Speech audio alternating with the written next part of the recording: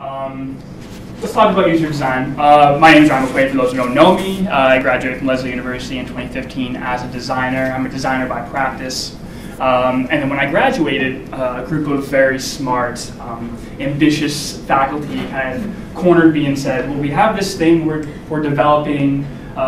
We want you to be a part of it. You want to stick around for 2 years. So I said, sure, I love school. I have plenty of money lying around, so why not? This is great. One of those things was true, but I decided to say yes. And this program, this master's program that I was going to kind of pilot and just basically take into my own was this thing called Design for Learning. And Design for Learning, in a nutshell, and I've had 2 years to practice this elevator speech, so I think I'm getting pretty good at it. Design for Learning takes 3 things: design, educational theory, and emerging technology.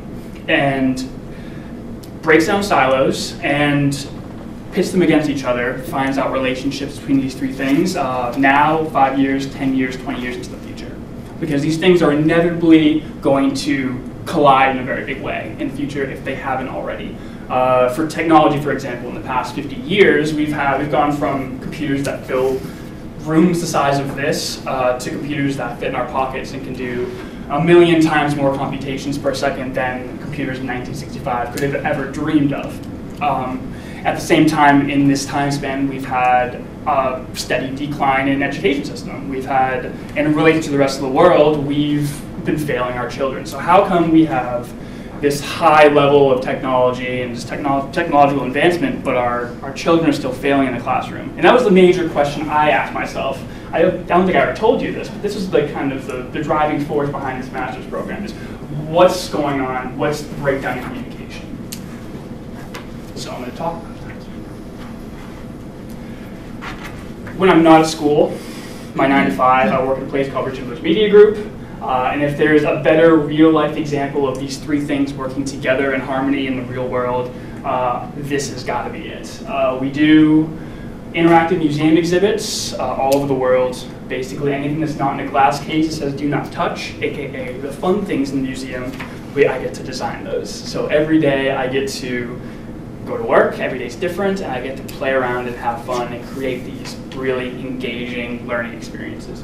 So as a designer at Richard Lewis Media Group, I have kind of this tightrope to walk between these 2 major kind of bodies of people. We have on one side, we have museum higher-ups who have these learning goals and all this content they've been curating for decades. That's literally the definition of museum, is just curating content, creating this great content. And at the same time, we have their audiences, whoever it is, whether it's a children's museum or an art museum or a history museum. The audiences are vastly different, but we have to find a way to interface the learning goal of the museum and the various needs, limitations, capabilities of the end user, whoever they have. So if that's not a great scaled down version of a classroom, taking a learning goal in 3 to 5 minutes, creating some sort of meaningful experience in a standalone application, whether it's a touch screen, we're limited to whatever today's technology is. Right now we're really big into 4K televisions with touch capability, so those are the cards we're dealt. We need to figure out a way to create a standalone experience for a child. We can't have a museum worker or one of us sitting behind guiding a child through something. This thing needs to be able to speak for itself with the visual hierarchy and technical skills that Christina mentioned that we've developed over our years.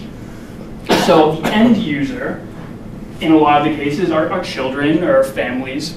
And that's kind of the idea of user design, this idea, and I've kind of spread out these pieces of paper for the definitions and any fun kind of links you guys can link to, but user design in a really small nutshell is the idea of keeping the user limitations, capabilities in mind throughout the entire design process. It was number 4 on your list of basically understanding your audience. And as my job is basically 99% that, we aren't really worried about the technical skill because we're assuming we have this. It's a matter of really putting yourself in the shoes of the end user and being able to make design decisions based around that. Any design decisions, color, typography, all of this stuff is based around what the end user needs. So everything in this room really was based and designed with an end user in mind. Like the doors you all came in through are 6 feet 8 inches tall by 3 feet wide.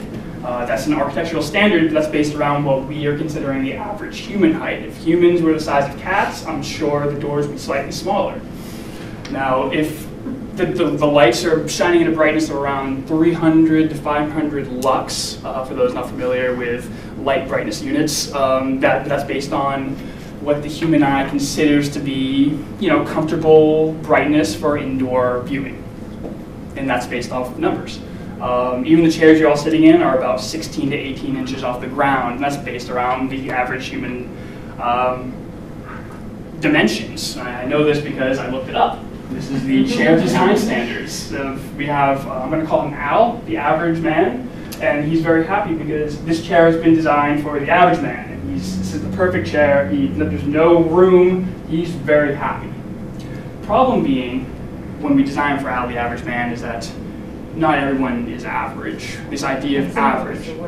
Oh, women, it's absolutely, yes. Well, I'm just saying, for some reason they stuck a man in here, and I don't know. This actually is most of the case. We're designing for white middle-aged men. That's yes, not surprising. Yeah, not surprising at all. So this is our end user. So if I'm designing a chair, I say, this is a good approximation for 80 to 90% of people who are going to be sitting in my chair. That's pretty good money, and that's pretty good odds. And if you don't fit my chair, then don't buy it. That's what it's a math problem at that point. This is the end user. Problem is, for hundreds of years, we've been designing for this average person. And this is not great. It started back in 1840. An astronomer by the name of Adolphe Quetelet from Belgium. He's an astronomer. Technology in 1840 wasn't fantastic. It wasn't up to NASA standards, so he was measuring stars and celestial bodies with inherent error. So what you did as a scientist in 1840 was you took a large body of data, you did these longitudinal studies over time, and you averaged out your data in the best way you could. That way you had an idea of a trend, you could find patterns, et cetera, and it was well understood in the scientific world that taking averages was a very normal thing. But Quetelet decided that he could maybe port this over to a couple other things. He thought he'd be clever. He came across this data set in 1840 of 6,000 numbers, basically an 1840 version of a spreadsheet, and it had the chest circumferences of 6,000 Scottish soldiers. Because back then, in 1840, when you joined the army, you got a uniform that was made for you. It was tailored specifically for you. There was no such thing as sizes, no such thing as a small, medium, large. They were tailored specifically to the shape of your body. That's where this data set came from. So Quetelet thought he'd be very clever, and he added all these up, 6,000 numbers, added them all up, probably hired an intern, because at 1840 it's a lot of work, and he divided by 6,000, and to get this average, he said, very, very prominently and proudly, that the average chest circumference of a human man is 39 3/4 inches. Very proudly, it's science. It was fantastic. And the idea was that he thought that humanity and the higher beings of the world were striving towards this average. And everybody outside of this average was error. This is crazy thinking at the time, but it really caught on and became a celebrity, 1850, 1860. So much so that a guy by the name of Abraham Lincoln really dug this idea, and he was losing a war, a very expensive war. Thousands and thousands of people were dying on the Union side. So he hires these scientists, these mathematicians, to basically do this giant study of his soldiers. Say, well, what are these people eating? What's their sizes? Give me as much information as you possibly can about these soldiers. And turns out, based off of this, all the measurements that he took of his soldiers, he created the first example of small, medium, and large military clothing sizes, where it all started. And it was a cost-effective way to fund a war. War is very expensive, and contrary to popular belief, militaries don't like to spend any more money than they have to. So this is where it all came from. Fast forward to this little thing. So when you design for the average, you design for this very specific person, and I like this term a lot. I found it, a psychology term, it's called task selection bias. So we tell the person to perform a task, they believe they should be able to do it. If they can't, they feel guilty and blame themselves. And if we design, if we say this is a small, medium, and large size for clothing, if you don't fit in this, you're wrong. you have something wrong with you because, you know, we've created these boxes for you to fit in, you don't fit a box, so therefore you've been marginalized and you no longer matter. It's kind of, in essence, this is what happened. And we've continued to use this idea of averages, create these measurements for another 100 years. For 1930, we were creating cockpits for these new machines, these new airplanes, basically. And people in 1920, 1930 were quite small, and these cockpits were really small. So they worked out fine. They measured out these 1,000 pilots, and they said, no, the cockpits needs to be this size. Cockpit, everything's fine. In 1950, they're using the same measurements from 1920. People got larger, significantly larger.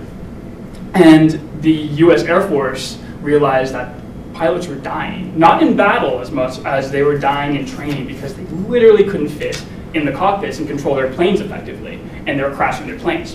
So a guy by the name of Gilbert Daniels, a Harvard grad, very young guy, was tasked with doing another one of these Cadillac studies, basically taking 1,000 pilots at the time and measuring out their distances and creating a new system for these cockpits. Found out, obviously, that people got bigger. So cockpits got bigger, everything's great. But Gilbert Daniels took it a step further and went, well, let's hold on a second. I took 10 different body measurements to create this super average dude, this hypothetical average person. How many people actually are average? In the 1,000 people that I measured these 10 different body parts, these 10 different things that I thought were important. And how many people were actually average? And spoilers, none of them. No one fits in what was called this average. So the average person, Al the average person, is a mythical creature that doesn't actually exist. So why are we designing for him? And we continue to design for these average people in everything. We think about, let's bring it back to education. We're using standardized testing to quantify intelligence. And if we can't quantify the length of the chest circumference of somebody, something that we can actually quantify, how are we going to quantify someone's intelligence? Or how can we design for someone that doesn't exist and leave this giant mass of people who are being marginalized? 10% of people, 10% of males are colorblind in some way or form. 15 to 20% of people over the age of 18 have some sort of hearing loss. These aren't these kind of rare instances. This is just the normal. People are on spectrums one way or the other. There's no such thing as putting people in boxes and hoping that they fit in them. So it's the idea of user design, smart user design. And when I think about designing for museums, we're not thinking of the 6-year-old white male. We can't do that anymore. We're thinking of everyone. We're thinking about their parents. We're thinking about their brothers and sisters who maybe can't read. We're thinking about universal design for everything. I mean, it goes back to education, universal design for learning. It's basically the idea, it's a framework that allows teachers to reinforce their learning environments and materials for a wider audience, for everybody, based on just cognitive science. I'm going to go into this because it's so cool. I love UDL. I think it's the coolest thing in the world. Give me a second. So this is cool because it is based on science. It's based on parts of the brain, recognition, strategic, effective. It's basically the what, how, and why. They pinpointed what parts of the brain actually do these actions. And they say, well, everyone goes through this process to learn. This is how people learn. But people learn differently. We have these different cognitive differences, and people who don't fit in what we're calling the average box are getting failed out of college. There are schools. Like, schools are failing them because we're not designing for everyone. We're designing for whoever's designing for the average person. We're designing for this average, non-existent person.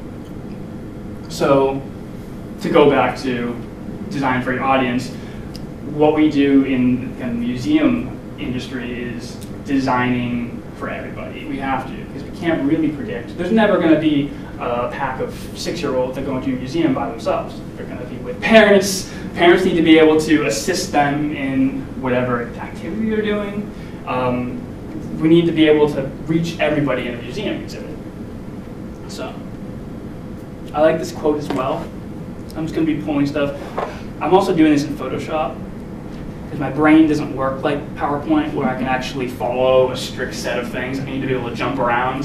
So I like this quote a lot, so much so that I've labeled it quote of the century. Raymond Nickerson is he has a PhD from Tufts. He was a psychologist, and in 1969 he said this, which just blows my mind, because in 1969 the most advanced computer was this thing. But it says, sorry for the overlay, the need for the future is not so much computer-oriented people as for people-oriented computers. And it was a great idea. We can see in 1969, that's the most advanced computer we had at our disposal. This brought us to the moon somehow. And I love this because it has these buttons. I love this thing. It has these buttons, verb and noun, which I don't know how someone uses this.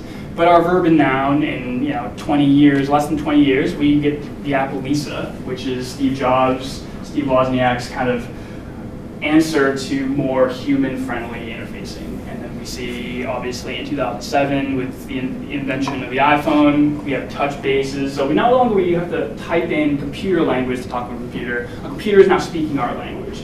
We're dragging files into folders. We're dragging them into trash cans. We're no longer typing lines of code. We're doing very human things.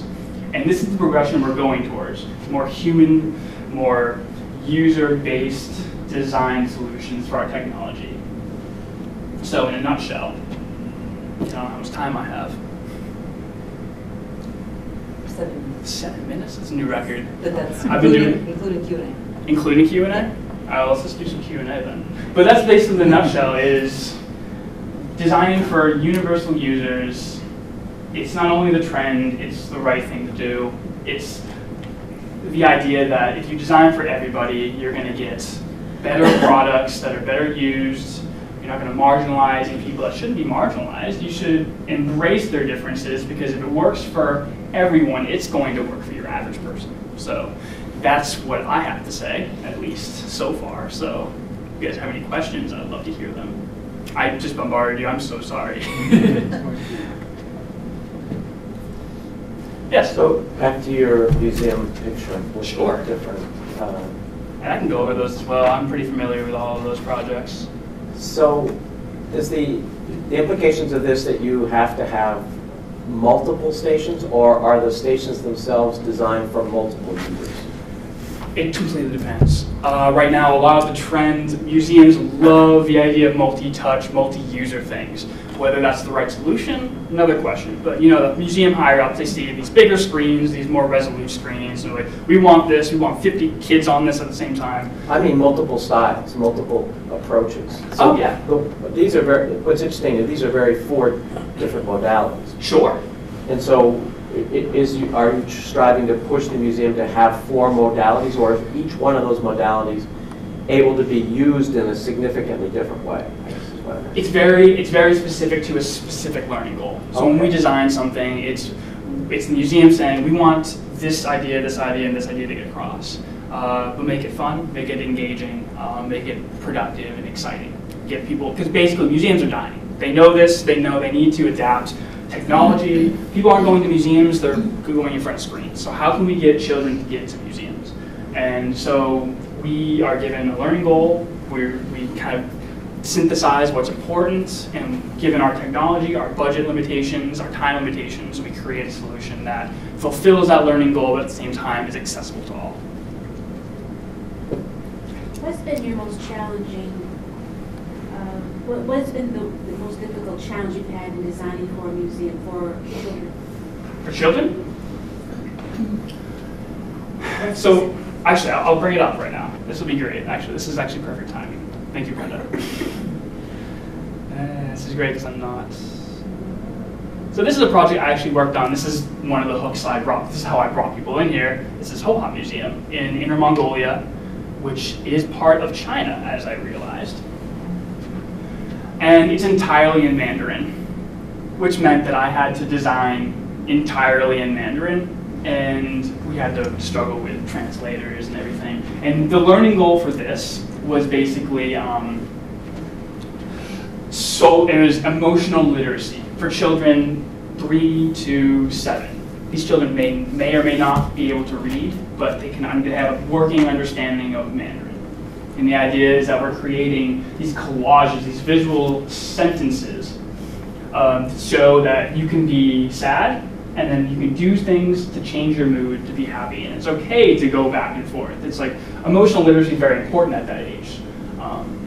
So this would be in a museum, a 27-inch touchscreen, and it says touch begin. This is probably the biggest barrier for us English speakers, is what am I actually being asked here? But it says touch to begin. So as soon as you touch it, you understand that's your input. And it says some things, I'll turn the volume up. This is all spoken actually in Mandarin as well. And just so kids can understand it, the idea is, and I'm paraphrasing because I really don't know what it says you can change your mood from sad to happy. Let's learn how. So you click go, and what it's doing is it's telling you to take a picture. So you say you want to take a picture of you being sad. So you take a picture of you being sad. I don't know if I can do that at the moment. You take 4 pictures. That's a good one. And then you pick which one you like the best, and it gets added to your collage. You continue. And you get to choose 2 things that make you happy. That's what it says here. So you say, I like to draw. Oh, I love the words, they're fantastic. And these are all illustrations that I did based on what I believe a child at 3 to 6 years old in Mongolia would really appreciate. I mean, these little guys took probably more work than anything else on the screen just to get them right. You know, they had to feel kind of tactile and cute. You feel like you can squeeze them if you're all happy about it. How do you know when they were right? You just testing. We had to test. We couldn't really find Mandarin children around, so we had to just find children in general. But like we asked them, what do you think about these guys? Like, we like them. So, but they started out as kind of stick figure or lanky people, and just didn't really show the cuteness that I was going for. So you click these 2 things, and it shows you what can you do to make others happy. And using color to say this is us to us, this is someone else who may be sad. Blue, even in China, is a signifier for sadness. So we use this, we use kind of color to show these things. And I say, I like to play sports with people, and I give people flowers. I know what it says, but we could go much more. And then you take another picture to finish it off of you being happy. Say, this is a good one too. Click go is your visual sentence. This is what makes me. This is sad. This is what makes me happy, and this is me happy at the end. And it's a quick, no more than 2 minutes. A child can walk themselves through this. Click go. Your sentence gets added to the rest of the people, and this gets populated over time throughout the day. These are my coworkers. That's I don't know what that is, but this is great too. But yeah, this is something that's meant to be put in a museum where you're just populating it and you start to see your happiness and sadness in context with other people. So if that answers your question, this was incredibly challenging. How long did it take you to do that? Thank you. This is from beginning to end. When I first got the learning goals and everything, the design standards, about 6 months turnaround time, which is fairly luxurious in our field. So, one more question. I can probably get one more question in here, right? Can I answer it quick enough? Anybody? Well, thank you. I have a question. One more. Okay, so looking back, so you had a BFA in design Yes. from us, and then you've now done all these other things. Like you've had a lot of other coursework. What do you think was the most significant thing beyond your design? I took a psychology class. I've been telling everybody this. I took a developmental psychology class with people who were in the field, and it was fascinating. Absolutely fascinating. I learned so much. What class was that? Was that GSAS? GSAS. That was GSAS. Fascinating. Way over my head, but I loved it. With counselors? Yes. Yes. So, I never took a psychology class. Right, and you were kind of a fish out of water from what I understand. Yeah, quite a bit.